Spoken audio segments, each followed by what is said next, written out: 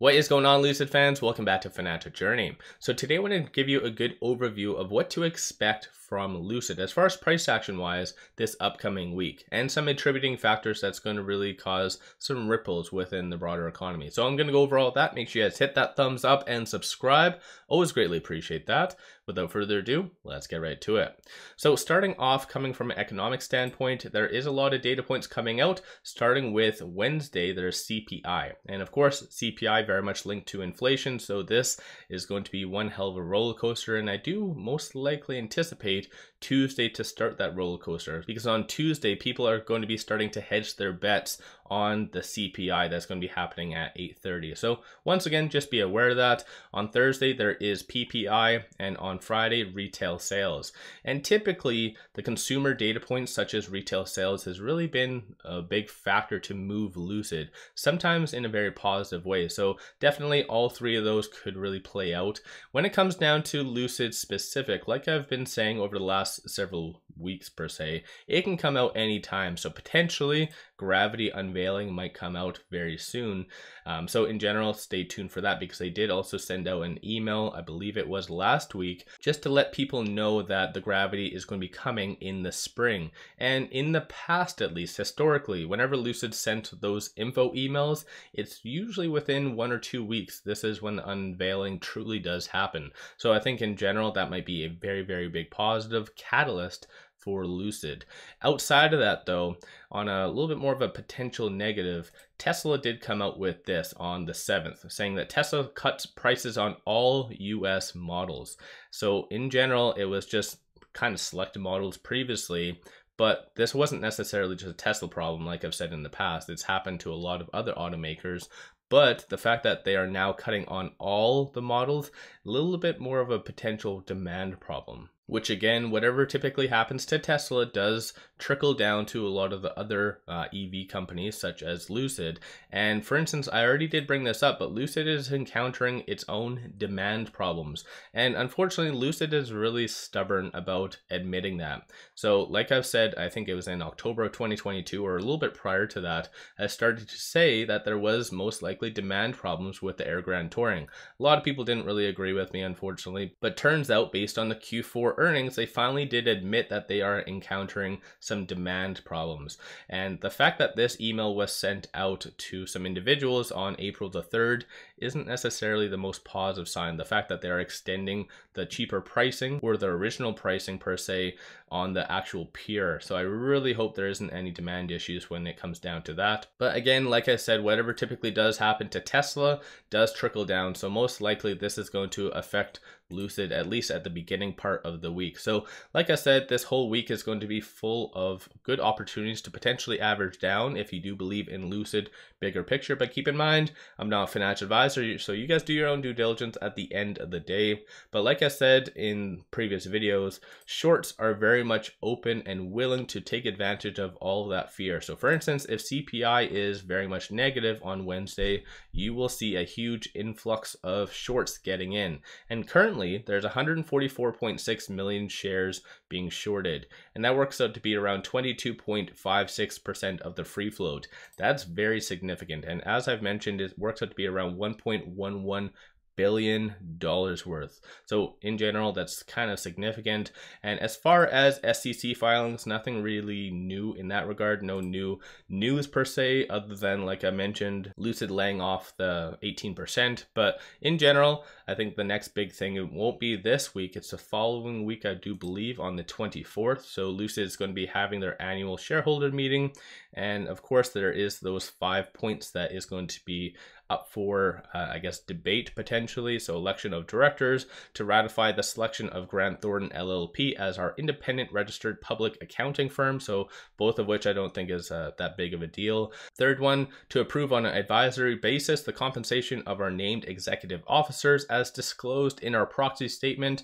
And number 4, to approve the amendment in the Lucid Group amended and restated 2021 stock incentive plan. And number 5, to approve the amendment and restatement of the company's current certificate of incorporation. So in general, I think number 3 and 4 are the potential ones that you need to kind of watch for, because those have some monetary kickback eventually.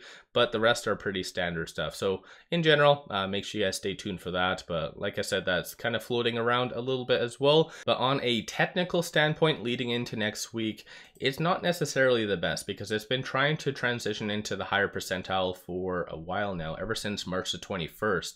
And it's just failed. So as you can see, it's just been pounding at that door relentlessly. Normally though, it kind of pounds once or twice and then consolidates and then tries again with stronger support, but that hasn't necessarily been the case with Lucid. It's just been constantly pounding at that door, and like I said, just failing. Even more so on Thursday as well, it did try again.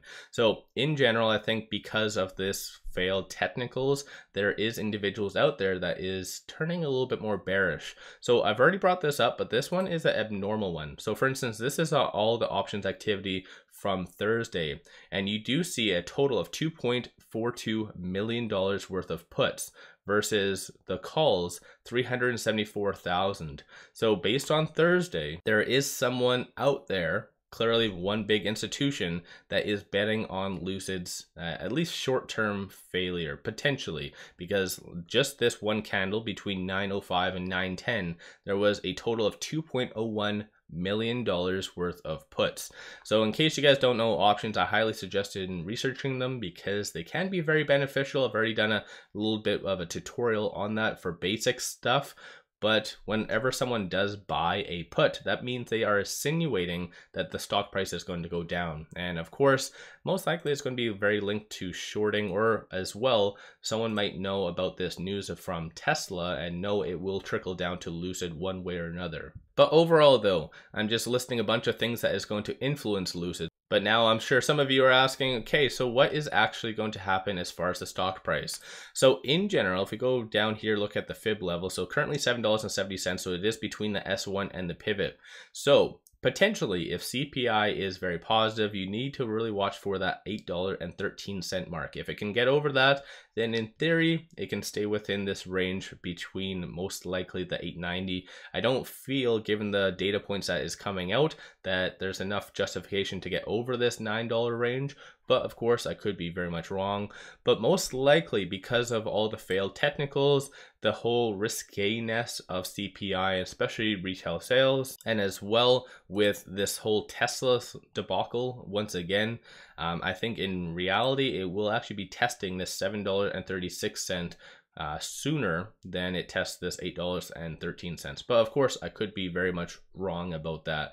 So in general, I think that's still fairly healthy though. The fact that it might consolidate and push down a little bit, it might actually truly be able to consolidate and try again, because like I said, what's been happening is just relentless pounding, whereas normally it's very positive to see this kind of scenario happen where it does kind of consolidate, tries again, more the step ladder approach. As long as this kind of downtrend and consolidation does not break the previous low from the trough, then in general things are still fairly optimistic. So like I said, I do anticipate going into next week a little bit more of a initial consolidation because of the whole Tesla thing, and it might test that 736 range as a result of that and potentially CPI.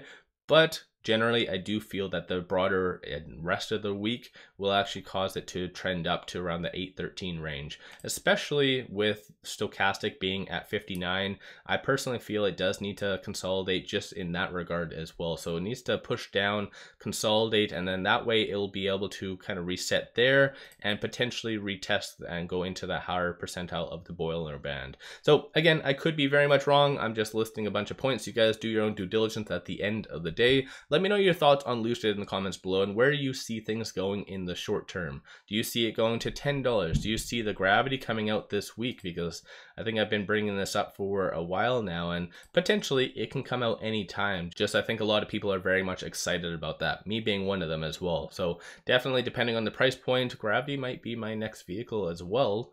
Again, depending on how it looks like, because all we've seen is this kind of virtual component, not actually seen a true prototype of the gravity. So I think there's a lot of different attributing factors, and like I said, price point as well. But no matter what, let me know your thoughts on all of that in the comments below. Hopefully everyone had an amazing long weekend. But if you do like my Lucid content and want to support the growth, take a look at my memberships, link in the description below, or just hit the join button at the bottom of the screen. One final thing, even though Lucid is kind of flat, up, down, sideways, all over the place, take advantage of these promos I've been sharing with you with Moomoo. Link in the description below and also the comments. Just sign up for a free account and you get one free stock. Each stock is valued up to $2,000, plus you get $0 commission and free level 2 data. So kind of a no-brainer. Let me know your thoughts on all of that in the comments below, and without further ado, appreciate you guys watching. Let's all make a lot of money on Lucid.